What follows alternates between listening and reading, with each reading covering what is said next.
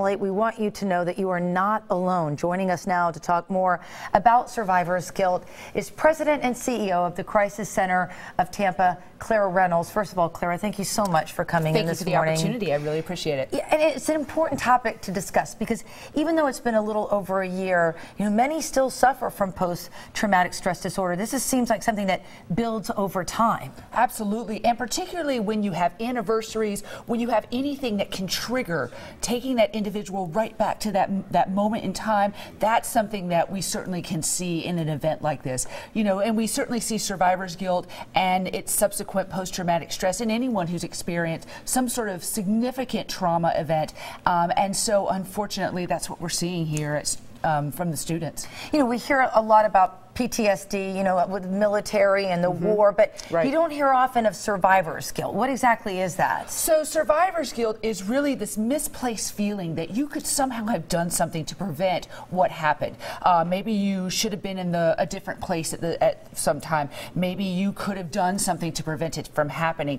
And so in your mind, you keep believing that you somehow could have prevented this from happening, and maybe you could have saved a friend's life. And that will build over time, and your brain will continue to create this scenario in your head to the point that you can become so depressed and so despondent that you do become almost dysfunctional.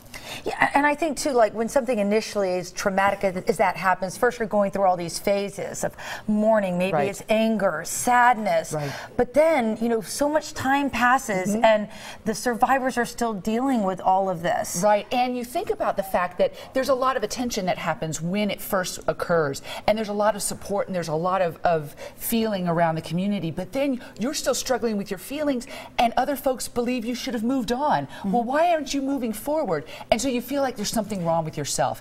Every one of those feelings are absolutely normal. They're absolutely what you should be feeling. And when you get to a place that it's been 4, 5, 6, 8 weeks, a month, 2 months, and you're still struggling, that's when it's time to reach out for help. Call 211 anytime, 24 hours a day, 7 days a week, no matter where you are, to get that help and support. And we're talking about Parkland, but many teens and preteens deal with these emotions. Absolutely. As parents, if your child comes to you, what can we do? I think one of the most important things that we can do is validate the feelings that your child is having. Oftentimes parents will say, you have no reason to be depressed, you have no reason to be anxious, you have no reason to be suicidal. What a child is feeling is very real to them at that moment in time. It is so important for us to validate those feelings.